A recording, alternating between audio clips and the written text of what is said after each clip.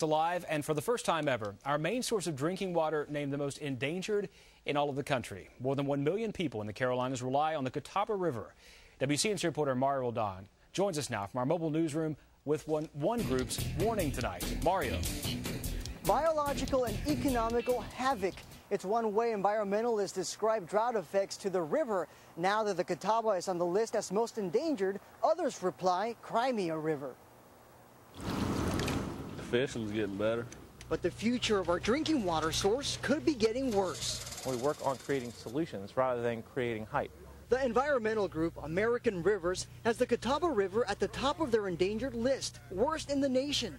The main reason, poor water supply management. Baloney. I've been here all my life. There ain't nothing wrong with this river, man. Duke Energy manages the Catawba and calls the river healthy. The utility is currently reapplying for its permit and points to the handling of the current drought as proof that the river is well managed. Although current lake levels appear to be rebounded with current spring rains, don't be fooled.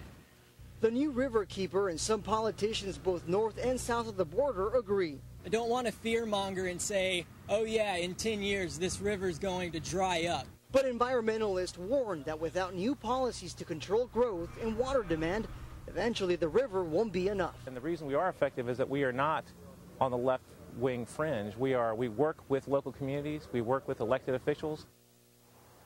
The most endangered designation does not mean that the Catawba is the most polluted. Reporting from our mobile newsroom in Mecklenburg County, I'm Mario Roldan.